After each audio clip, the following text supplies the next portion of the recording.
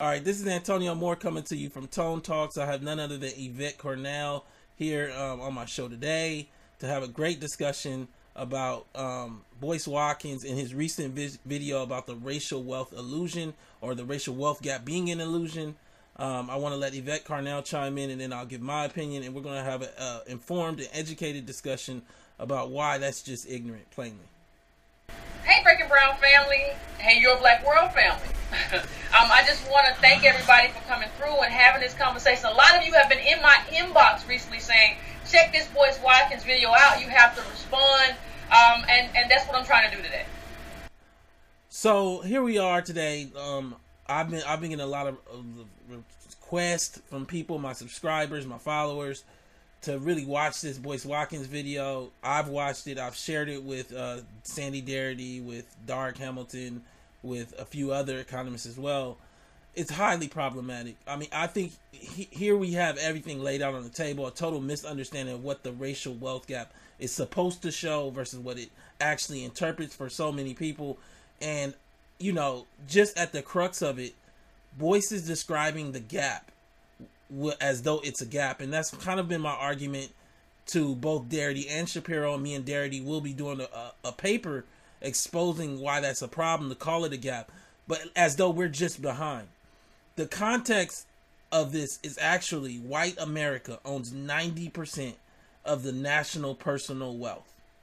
We own, as a race of 14 million families, 40 million people, less than 2.6%. And the boomers have most of that 2.6% in residential property. What this discussion really should be about is whether African Americans have the tools to access the American dream. And I think for a lot of people, they're getting so confused, and Boyce Watkins' message is highly problematic and not based on any data. You want to chime in?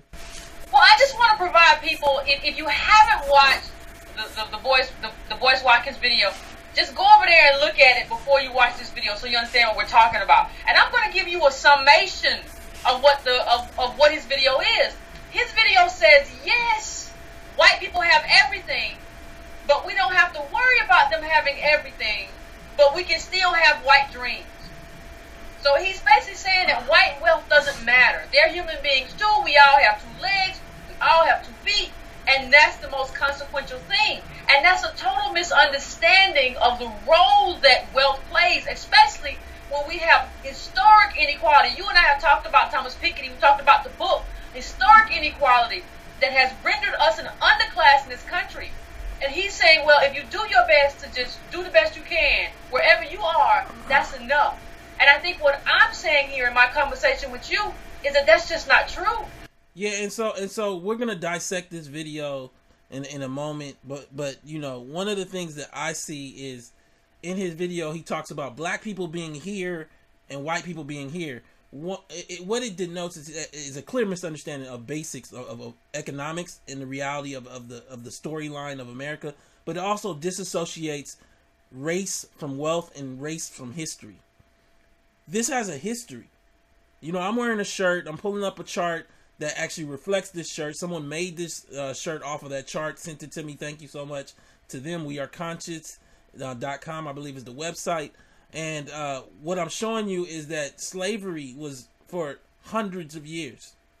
Slavery was then followed well into the 30s and 40s. It didn't just end when everybody said let the slaves be free, as so many of the history books kind of teach us. It was well into the 30s and 40s in so many places throughout the Deep South.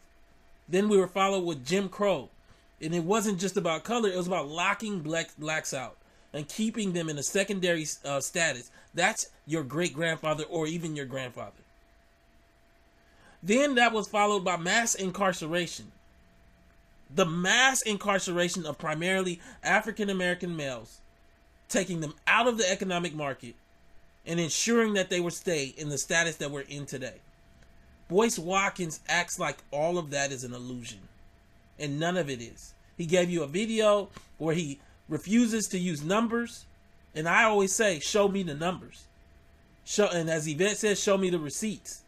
And I guess for me, what I have a problem with is I'm looking at a guy who keeps talking about where he's traveled or where he's traveling to or his PhD, but he's not bringing up actual research that he's done.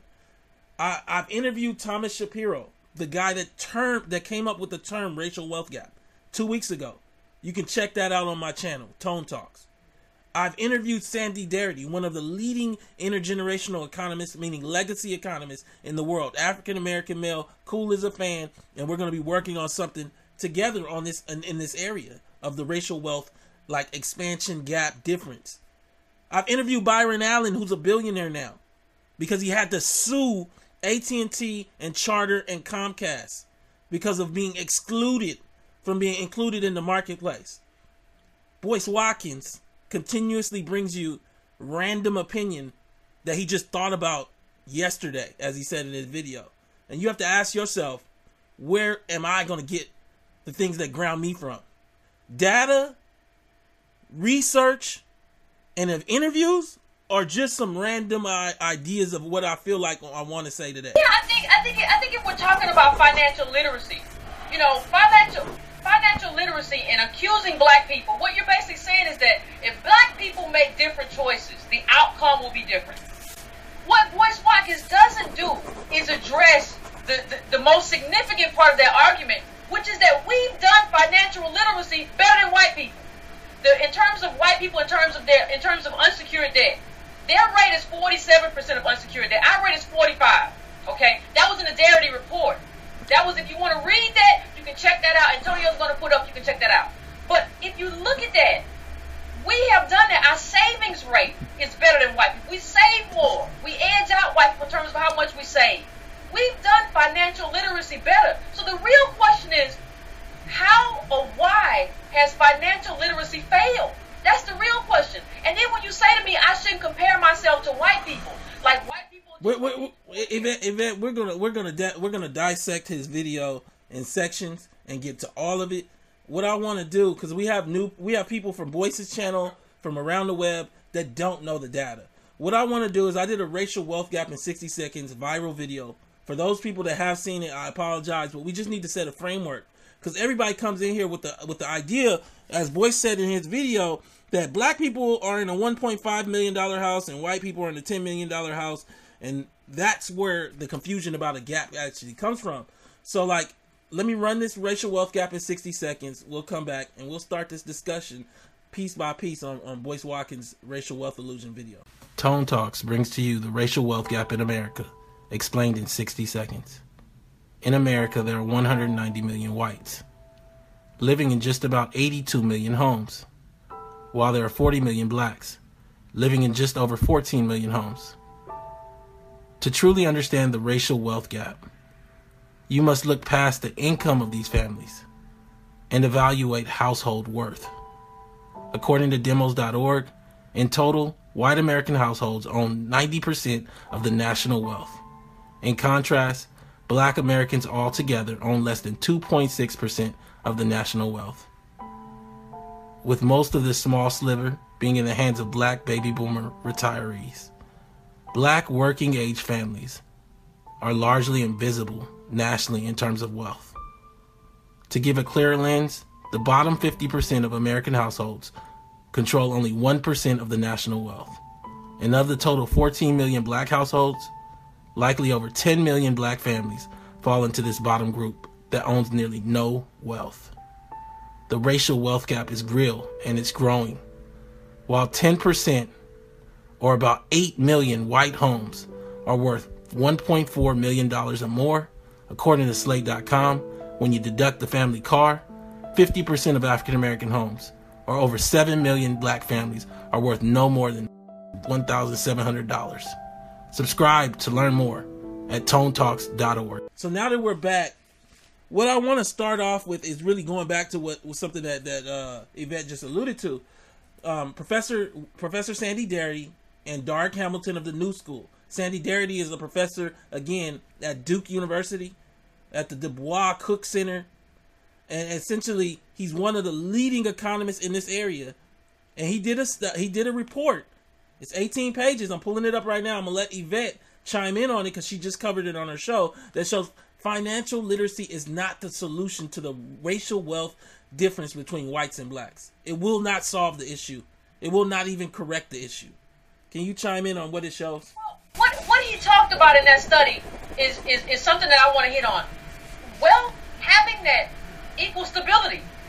And in terms of the frame that people use to target communities for inferior products, we're talking about inferior schools, we're talking about inferior grocery stores, we're talking about inferior amenities. Race is the central determinant for targeting people. So they target our areas with that because of who we are as an underclass, because of everything that came from Jim Crow, from slavery, all of that, from redlining, from housing discrimination. That's what we see, and that's what Darity talked about. And when you look at the fact that wealth is stability, and stability is what you need if you want to build a business. You can't be insecure and build a business.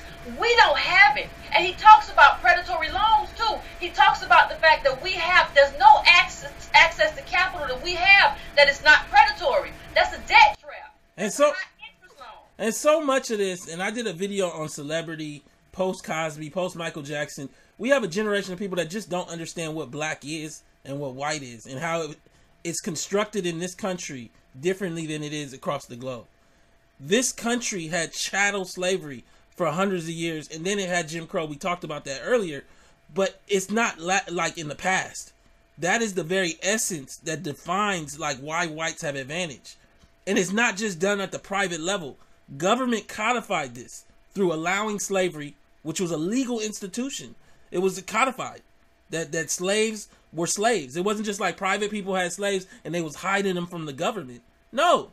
And then also we have redlining, which is essentially the federal government marking neighborhoods where black people live as D-.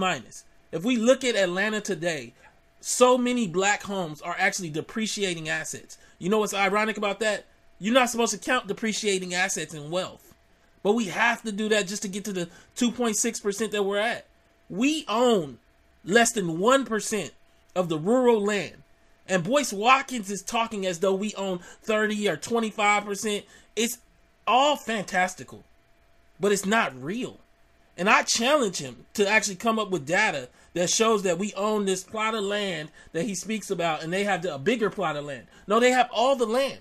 And the reason they have all the land is because this situation was structured for them to have that advantage. If you look at what Shapiro talks about, the land grabs, like how white people actually became white, the middle class that was created during the New Deal that we were cut out of, for him to tell you essentially that all those things don't matter is a disrespect to you, your family, and the history of this country.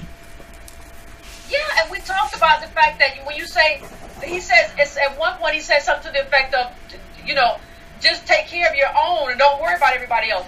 And don't compare yourself to white people. But like I say, no matter where you are, you have a grocery store. You either have a Kroger or a Publix or a Ralph's or a Safeway. If you go into that grocery store, they don't have black money and white money.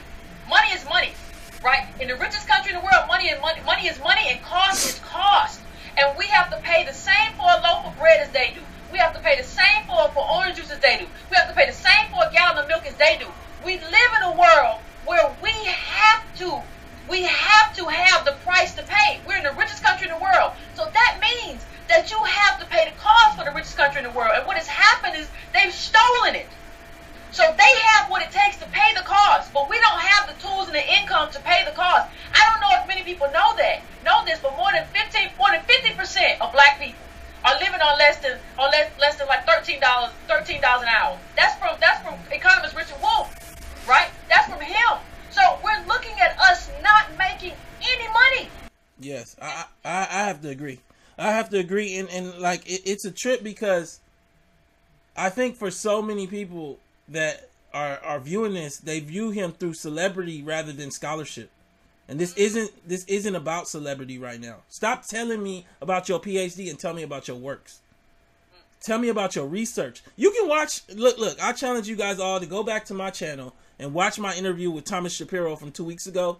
Or he very he really leans more so. He talks a little bit about where he went to school, but not in the context to define him. He leans more on the work that he's done, getting out and doing research. There's no research undergirding these opinions of black privilege existing by Charlemagne or of Boyce Watkins saying that the racial wealth gap is an illusion, and that men hyping you up on the idea that we need to talk about the greatness of black people. He's making conservative arguments like the welfare queen in a sense, and then basically using your own need to feel like you have control and agency against you. And my thing today is to give you the data. And you can look around at your own families. And if you got, this string of family members that are worth $150,000, that's good for you. I guarantee you that's not a normal case. Because the middle black family in this country of 3 is worth $1,700 when you take out the family car. The fundamental problem is that's not enough to access the American dream. The other problem is that you don't just want a regular American dream as an African American. You want your kids to go to college, and for that matter, to go to UCLA. You know how much Howard is right now? Not Harvard, Howard. It's $40,000. If you got a middle family worth $1,700, to get in the top 5% of black families, all you gotta have is $350. How many people can pay cash to go to Howard that are African American descendants of slaves? Very, very few. Maybe less than 1% of all black families. Yeah, and I think that goes to the heart of the issue, right? Like when you talk about wealth equaling stability, when you talk about that, one of the things he says in the video is that most black people don't know real poverty. Yeah. For you to say that most black people don't know real poverty, he says, well, you have an iPhone, you have a TV, and I don't think what he understands is that capital needs me to have an iPhone. Yeah. I don't go into there and lay $1,000. You can't do Uber. You can't do Uber without an iPhone. Can't do it. You can't. They lease you the iPhone. They lease you the iPhone. The reality is we're in a first world country that is predatory. So they give you stuff so that you can be part of the system, not so you can own it. That's the new world. He's telling you stuff from the 50s. He's an older man telling you stuff that maybe his grandparents told him. You talking to somebody right now. You talking to somebody in me who's coming from new age stuff. He's telling you stuff that's dated. That is not accurate for today. Well, let's talk about dating, right? One of the things that he talks about in terms of, well, you can start a business too. In terms of dating, you know the reason why they can start a business? When you look at those people from back in the day, because they were monopoly busting. People were busting up monopolies. If all these people, you couldn't have a conglomerate, right? But now you got Walmart. Amazon. And let me tell you a story. For those who don't know, there was a black meat packing company. You can check this article out in the Washington Monthly article about black business. I'll see if Antonio can get it up. But let me tell you what happened. He said, this guy came forward and said, I want to, as a black person, I want to try to bring this black business back up to where this black business can do business and can be competitive. What he found was that the 4 major white meat packing companies had it all locked down. They had a monopoly. He couldn't even get distribution for his black business that had been around for decades. This was an old black, it was like the Carter meat packing company or something. This was an old black business. He couldn't get it back up because they had locked it down. That is the consequence of white monopolies and white capital consolidating power and consolidating wealth. And he don't want to talk about that. You have to talk about what they are doing to consolidate their wealth and why black businesses fail. There was a very good article, that same Washington Monthly article talked about how many banks have gone down, talked about how many insurance companies we had then versus now, and how black businesses... And so much of that is built out of a model that came from segregation. Segregation allowed for a lot of things to go wrong for us, but in many ways it allowed us to isolate and grow separate and apart from like white wealth. Now that we're integrated, we are effectively in many of these cities largely prey. I'm pulling up an article that came out 2 days ago in the Atlantic about Mississippi, and it's not just Mississippi that you're seeing this. That's effectively they're using the black population in this town or as economic prey to fund the town when the sales taxes are low. So even if you save and you don't buy anything because when you buy something, you don't know the difference between the sales tax and the actual item. It's all together. So if you save and you say, I don't want to buy anything, they're going to force you to still pay taxes by getting you for seat belts and broken lights. Poverty crimes is what they call them. But they're not doing that to white people. This isn't a guess. This is in the Atlantic. I'm pulling it up right now. Then you see the same thing in Ferguson. This is across the nation that black people, black Americans, African Americans, descendants of slaves are being used to fuel the American ecosystem and white life that has 90% of the national wealth. Boyce said one statement that I just wanted to totally debunk, which is, for black people, we're the richest kids who's the poorest kids in a rich neighborhood. I mean, he never uses data, and like, you should question anybody that just tells you stuff. That makes no sense. That shows no understanding of the basics of financial realities of America. Black people are not rich. The middle black families worth $1,700. To get in the top 5% of black families, all you gotta have is $350,000 hard. That's in the first world country. Black people are largely a working class group that doesn't have enough work to do in this country. That's the narrative. And as long as people like Boyce say things like that, it fuels us to believe that we are the problem, not government. I mean, when you talk about government, let's break something down for people, okay? And then I want to talk a little bit more about black capitalism. When you talk about government, I want you to consider something. I want you to consider that American car companies that have been here for decades needed government to provide an infusion of capital for them to stay afloat during the boom and bust, during that bust of the recession. I want you to understand that banks needed government to come in with billions of dollars to help them stay afloat. These are white banks, okay? I want people to understand what that means, because capitalism will always have booms and busts. That's the nature of capitalism. And for you to say that these white people these multinational white corporations needed money to stay afloat, but black people don't need government, it makes no sense. You thinking about billions and billions of dollars that they got in bailout. Now think about this. Black banks were 10 times less likely to get bailouts than these big banks. That's government not acting for black people, on the behalf of black people. They didn't get that. And understand what that means in terms of your ability to operate as a bank. That means that you're not able to take on the same risk and know that you'll be saved.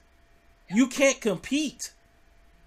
If they know that they can be as risky as possible and then know that they can be bailed out, they basically shut your bank down because you can't provide the same interest rates back to the customers. So they're not going to come to your bank. It's a double-edged sword. Yeah, and think about this. When you talk about government, the problem is so many people, when we're talking about Boyce, you're not talking about government, you're talking about yourself and believing that you have agency. But there was a bill passed called Dodd-Frank. Dodd-Frank put burdens on small banks in order to bail out big banks. Okay? And so, black banks are small banks. So you're talking about government putting a burden. We're talking about the market putting a burden on small banks, that's black banks, and bailing out big banks. And just let's keep moving on these points on his thing. You know, he has this concept of uniqueness and specialness that's like magic. It doesn't make sense. He talks about he's going to do things that other people can't comprehend. Never trust anybody that says I'm gonna do something that other people can't comprehend. Just show me what you're gonna do, and then show me the people that actually get the results from what you're talking about. You don't have to sell me on no magic.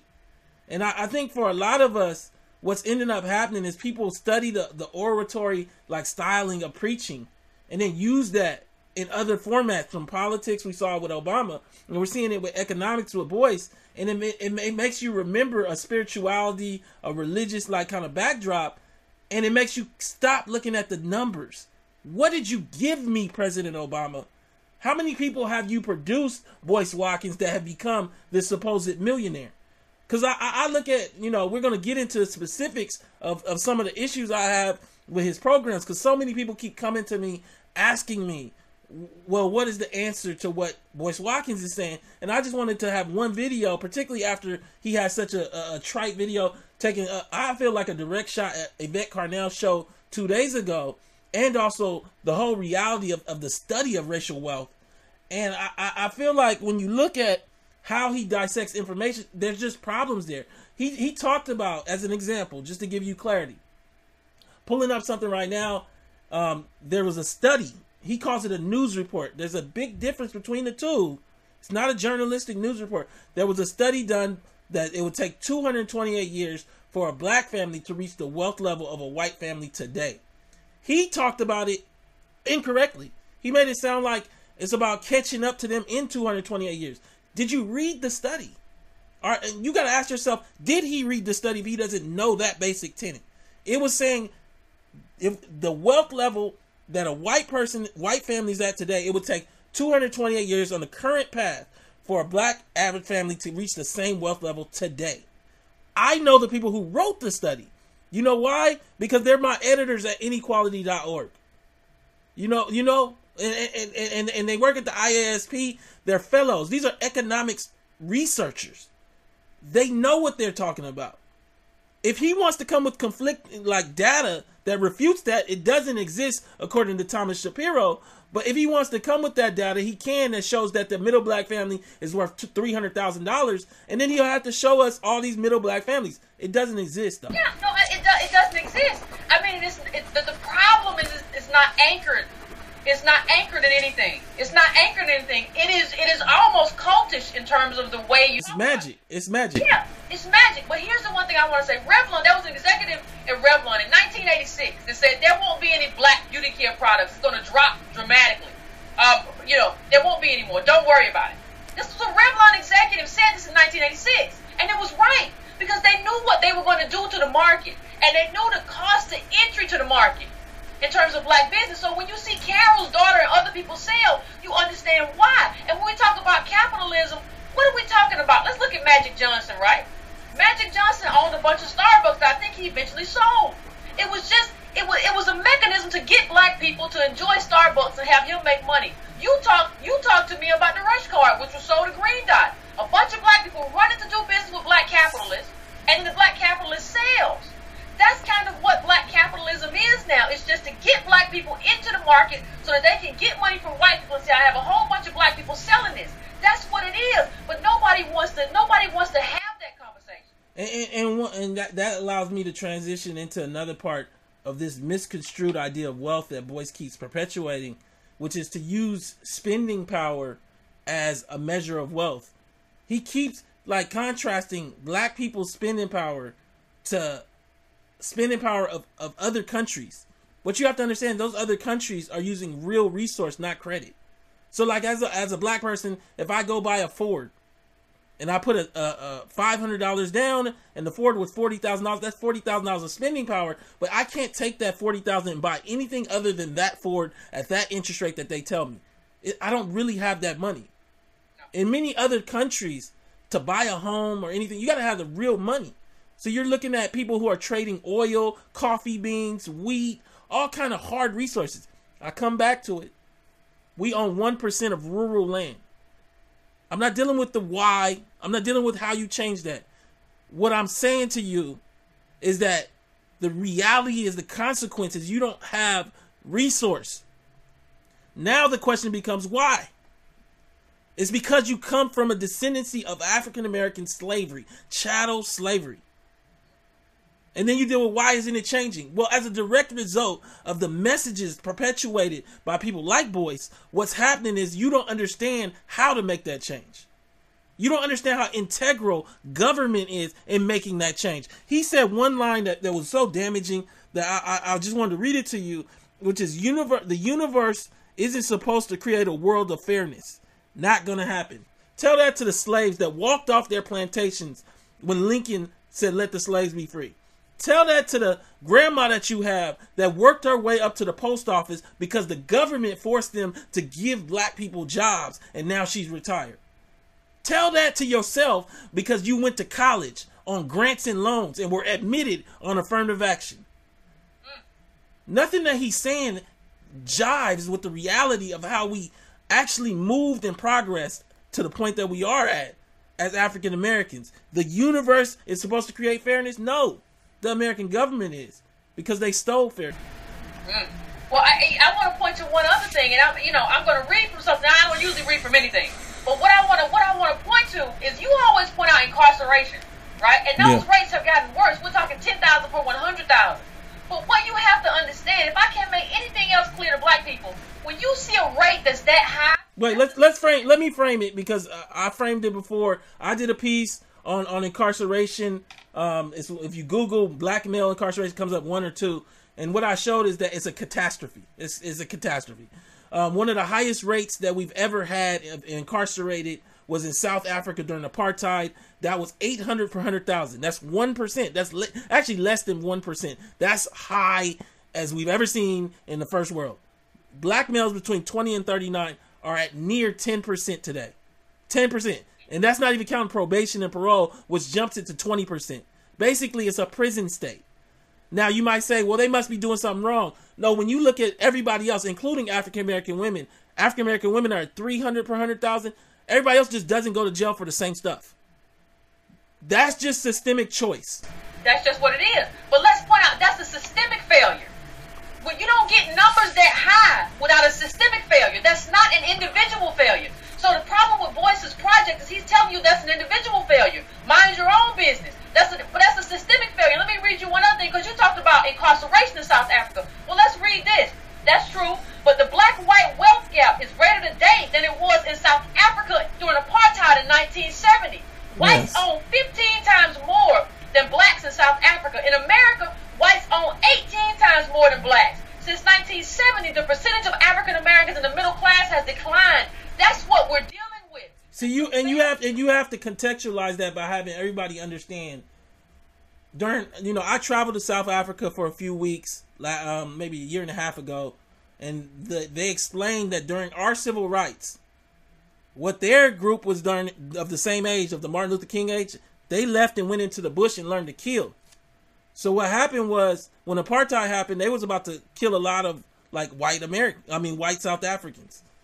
And under that threat, Nelson Mandela negotiated 7% redistribution of lands. 7%. Do you know what would happen? So, basically, when you look at what happened with African Americans, we never had that moment here. They haven't even apologized really for slavery. Everybody likes to talk about Bill Clinton, but he wasn't doing that officially as president when he did that weak apology. What I'm saying to you is that we have never had the moment that addresses the consequence of what we were put through here legacy-wise. And we're in a time where all that matters is legacy. We are in a time, according to Thomas Piketty, of Capital in the 21st Century. If you look in Yvette's bookcase, it's right there behind her, where wealth is calcifying like we've never seen before. But as wealth calcifies, so does legacy. I did a piece called Rise of Legacy. You can check that out. And I talked about this. This is where we're at now. It matters that you came from a slave. It matters that you came from Jim Crow. And if you want to make it not matter, you have to demand more of government, and you have to force white people to come off all of the Scrooge McDuck wealth that they're swimming in. Yeah, because white people don't want to do business with people who used to be slaves because they know we don't have money, we don't have leverage. So the people, they have to come in and say, you have to do business with these people. That has to be government. There's no other entity that's big enough to say you have to do business with these people, right? And even if you see, when we talk about Boyce's thing, he said, most black people don't know real poverty. But he also said, you don't have chubby people in poverty. Yeah. And so I want you to look up, if you're Googling this, look up food deserts. What you find in a lot of poor black communities that they don't have a lot in terms of fresh fruits and vegetables. The cheapest food is the highest in fat, is the highest in sugar. So that's how you see poor people getting chubby. You don't even understand the basics of how we're getting chubby, and then you're comparing us to a first world country. Listen, if you go to a store and you look in the food bin, go to a store and look in the food bin, the bargain food bin. You all know, if you know it like I know, you go to the bargain food bin. Look at that food bin. There is no kale in that food bin. There is no arugula in that food bin. There are no carrots in that food bin. It's usually cookies and stuff and juice and stuff that's high in high fructose corn syrup. That's all stuff that makes you fat. That's all stuff that makes you overweight. So in this country, in America, the richest country in the world, not having money means you can buy cheap food. That's also the stuff that's going to make you fat. Yeah, and to end the dissection of the video, and then I want to move into a general, kind of clarification on my position on some of Boyce's basic premises, is I don't understand what I don't think he has a basic understanding of wealth or economics in this country. I mean, he keeps counting countries against our race, we're a separate apart, kind of landmass similar to the Haitians or something of the sort. And we overthrew the government and we have our own government. It's just that's not what you see from Mississippi to Alabama to Ferguson and beyond. And I think that what's happening as a result is, in making black people feel empowered, he's gutting the things that you need for them to feel frustrated enough to create good black politics. And he's making them blame themselves instead of blaming the greater system And in doing that, none of that is supported by data. I'm going to say that to you today. None of that is supported by data based on Thomas Shapiro, Sandy Darity. When you look at, I'm going to pull up something I did with Byron Allen. It was given to Barack Obama, the 8 solutions to make America great again. None of those solutions are about you buying stocks. All of those solutions are real, and they're about what Obama could have done to help African Americans. But you needed a fervor among African Americans to understand that they needed to demand Obama to do those things. And that was gutted by these kind of politics where you say things like the racial wealth illusion, the racial wealth gap is an illusion. Anything you want to say on the video before I move to his greater principles?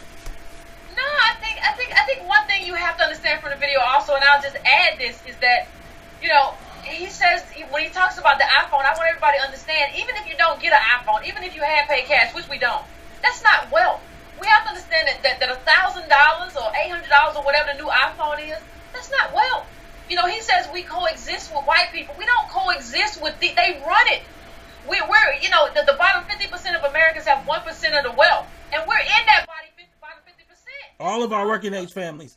So like, like we have very few we have 14 million families. I count like 1.5 million, maybe 2 million that are above that bottom 50% line. But what you actually see is, because understand this. Out of how many families? Let me explain this though. To be at the top of that bottom 50%, you need about $85,000 to $90,000 in household worth. Bottom 50% of America has less than 1% of the wealth, and to be at the top of that bottom 50, you need to have about $85,000 to $90,000 in household worth. Well, our middle family is worth $1,700 without the family car, and to be in the top 5% of black families, all you need is $350. So we have a nominal amount of black families that are above that line. We, like I said, we might have 2 million, 2.5 million black families that are almost all boomers that are above that line. That doesn't mean you're successful. You're just above the group that is dreadfully behind and poor. But almost all of our working age families, like black families, are in the bottom 50%. None of what Boyce is saying will provide a solution. What I provide as a solution, and I'm going to be doing a paper with Darity kind of around this concept, is first and foremost, we have to demand that white America gives up the advantages of whiteness. Shapiro just did a report. It was kind of covered by the Very Smart Brothers. I'm pulling that article up, and it basically says that you know, the Very Smart Brothers summarized it that blaming black people for buying weaves and Jordans has always been and will always be bullshit. And what this is a report that talks about the advantages of whiteness.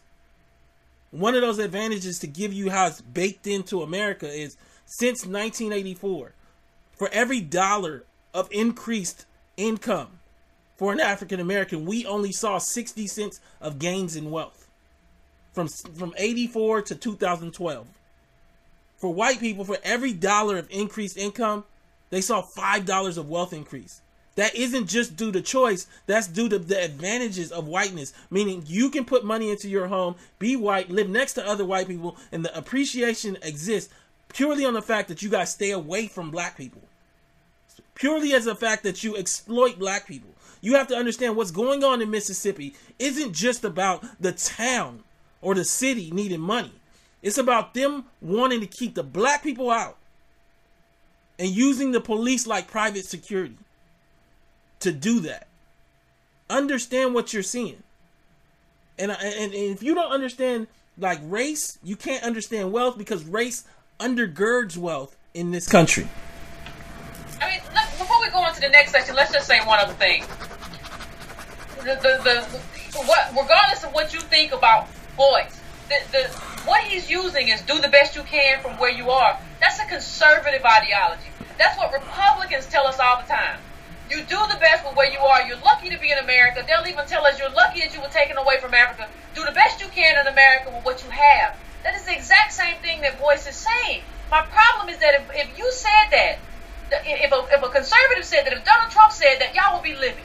If Donald Trump said that, y'all will be upset. And I'll compare it to this. I don't want to genderize it too much, but if a woman came into her home and told her husband, our neighbor that lives in a better neighborhood, that lives in a mansion across town, just snatched my pocketbook, and he didn't do anything about it, what would you think of that man? And would you tell that woman, the money that you have now. Don't worry about the money that you ain't got no more. Because the one thing, if you want to read this, there's a great article by Ta-Nehisi Coates about reparations that talks about everything that was stolen from us. So how can we talk about where we are and what we have to do by not talking without really focusing and honing in on what was stolen from us and how to get it back? What's the process for getting it back? What's the politics for getting it back? Because politics is going to get it back. You doing for self is not going to get it back. We have to get it back through politics and policy. That's how that happens. You're not going to get it back by starting a black business. And you're not going to get it back through labor. I mean, this it's so like weird to be talking at such a. I mean, the guy's a PhD, but like labor is not what it was. So we'll move into meaning the wealth class, the top part of like white America is taking all the gains. Labor is not taking the share it was taking in the 60s and the 70s and in the 80s. And as a result, that's why you see so many African Americans working themselves in 3 and 4 jobs, talking about they grinding and they hustling, but really not living a better life than their parent who wasn't college educated.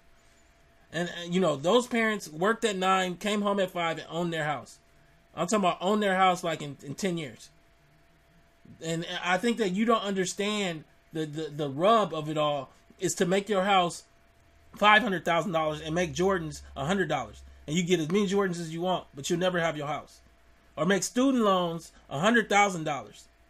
And then give you a job afterwards where you make 70 and your parent used to make like 25 or 30, but they didn't need a college education that was $100,000 to access that 60. This is America. And people will say white people are going through that too. And I'll tell you, they got classes. I'm pulling up a chart right now. Black America is really flat. There's nothing that you can say about it. This was done by demos.org. If you look, black, I think, is the green line. It doesn't even lift. It doesn't even lift. White is the blue line. You see what the blue line does? You see that 2.5 million? That doesn't even count their top 5%. Because you cut those off for as aberrations. Oprah and Jay-Z and Byron Allen. Those are all aberrations. But for them, even without the aberrations, they have millionaires. Because millionaires are not aberrations in white America. That is the narrative of what happened in this country. Black bodies created wealth that is still in the economic ecosystem that you're competing against with your own labor today. You're competing against your grandfather's own body. Think about that. And so, like, we're looking at the overall arc of things. I just want to look at 3 or 4 things that he talks about. People have asked me to address it. One is this idea of stock picking. I don't think the way he presents it in any way explains stock picking. I don't, he doesn't explain how you evaluate companies. He just talks about the greater like idea that companies always go up. He doesn't explain the reality of whether people actually have the wealth to invest, let alone risk the loss of that investment and what happens if they lose it. He just takes this idea that it always goes up. No, companies go bankrupt and they take your money. And especially companies that are high risk, high reward, they even have a higher potential of going bankrupt. And so like I think for us, by making it seem like we can pick a stock, it's just like it fits into the narrative of lottery and numbers running, and it makes it seem like we can have a quick solution to a very long problem that we didn't create. You want to say something about stock picking? What also makes it seem like the solution to our problem as black people is investing in white companies.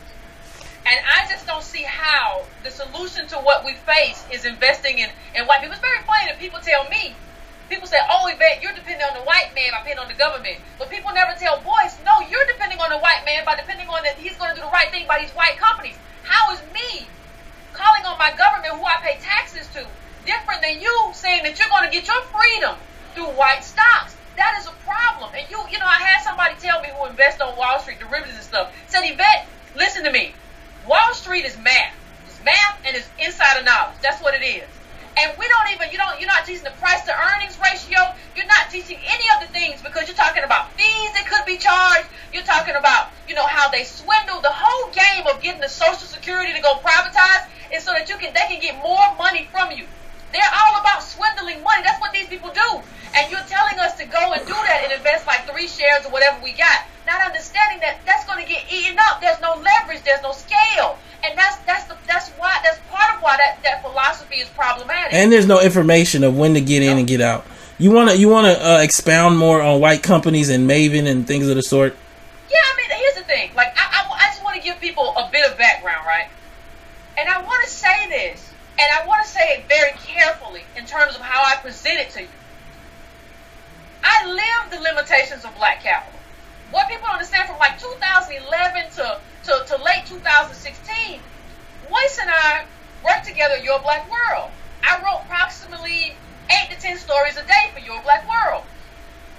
But what I faced there is the limitations, right? The limitations of black capital.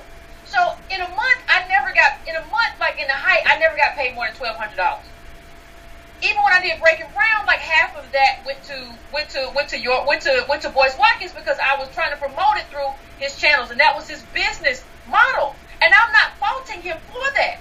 What I'm saying to you is that he had to do that because he did not have access to white capital. There was never an influx of money to Your Black World, even though we had people, because the people that we have don't have the money to buy the products that a lot of advertisers want to sell. And so that was the limitation of black capital, right? That's the limitation that I live. Our readers are poor. Even when you look at the numbers of people in YouTube, Boyce has like 200,000 people, right? Compare that to a guy who does like silly videos and he does video games. PewDiePie has 50 million.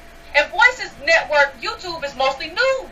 So you have to ask yourself why there's so few black people coming to YouTube to get news. And the second thing I'll say is this. For Boyce to say we don't need white people, I'm on YouTube. He's on YouTube, right? We're both on YouTube.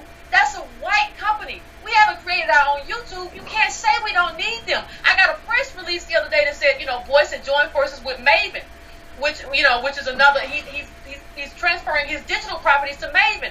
That's a white-owned company. Maven has gotten $3 million in an infusion by selling their stock. They have $3 million. So that's part of the reason that you have to do that. This is just the limitation of black capital. And the reason I work with Boyce is because I believe in black media. I still believe in that. I think we did some good work there. I do. So, but I'm saying that what I'm saying is, though, I took a sacrifice. I never made enough money to pay rent, really, right? So what I'm saying is that I have lived the limitation of black capital. And it's no fault of Boyce's. That's what he had to do because he didn't have no money. So this is what we have to deal with. And I'm speaking from experience in terms of the limitation of black capital in America, in terms of the money we don't have and don't have access to. Let's talk real data. It's a trip because watching his videos, the hardest part is it just doesn't have any data. So like there's 40 million, 42 million blacks, but we have like 16 million workers. And this spending power that everybody keeps leaning on, which Jared Ball has debunked, what it actually is a bad metric. The better comparison is to look inter-country, not country to country, not comparing us to Kenya and to other countries.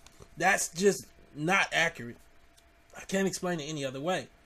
But if you look inside of the country and you look at Asians as an example, they have 8 million workers. So we have 16 million workers, 42 million people.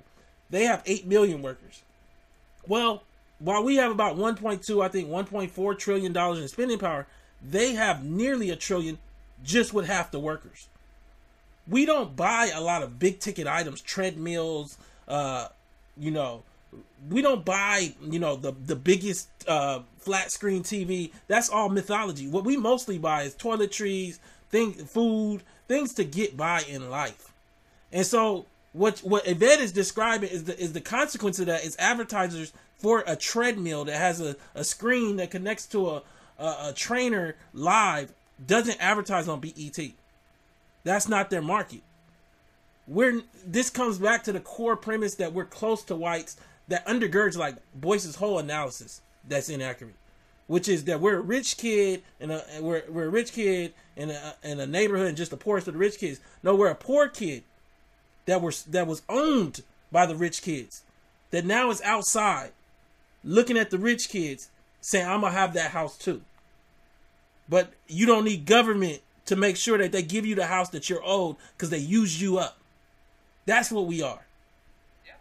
And so, like, the next thing I kind of wanted to deal with is, Boyce keeps talking about $5 a day, or he has another one where he has, $100 a month, and then you can make your kid a millionaire by 30. You know, I'm pulling up a sampling of $100 a month. What it actually leads to as a principal is like $30,000. What you'll actually have when the kid turns 30 is around $126,000 if the market goes perfectly right. Like 8% returns every year. 8% is high. You know, that's what you know, pensions are getting that with the top mutual. They aren't getting that. They're really getting like 6.5, 7 and fighting.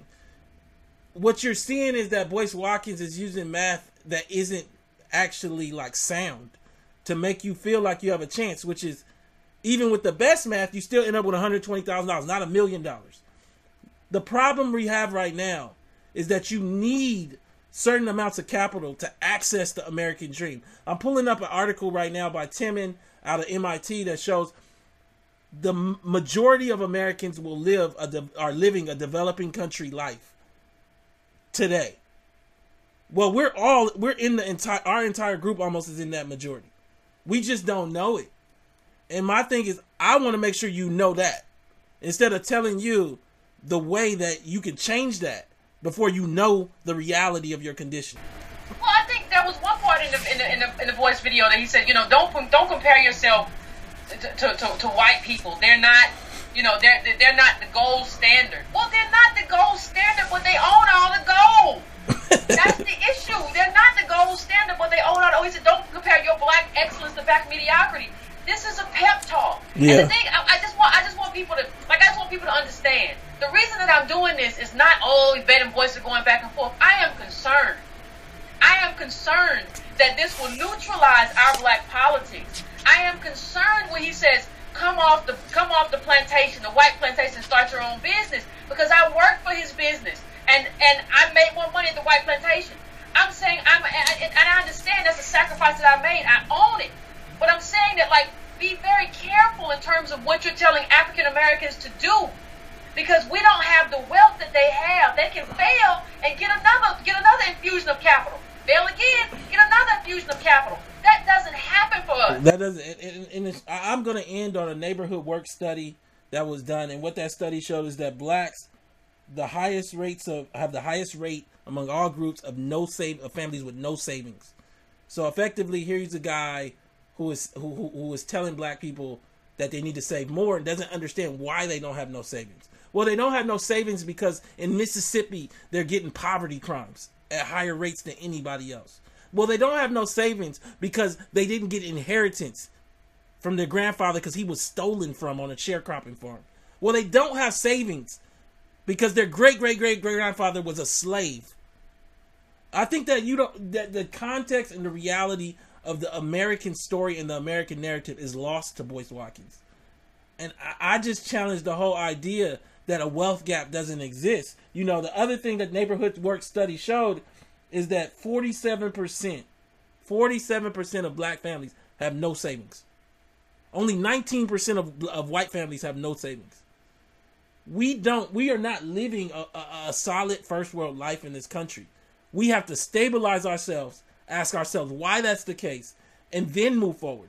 Because if we don't do that, none of the solutions will work that Boyce is proposing. Well, I think one of the things I want to address is that people keep saying, "Oh, Yvette, you're just bemoaning and you're being depressing and you're a Debbie Downer." I'm not telling you to be depressed or be down. I'm telling you to get your politics right. That's what I'm saying. I'm not saying don't do anything or there are no solutions. What I'm telling you is that the solutions are political.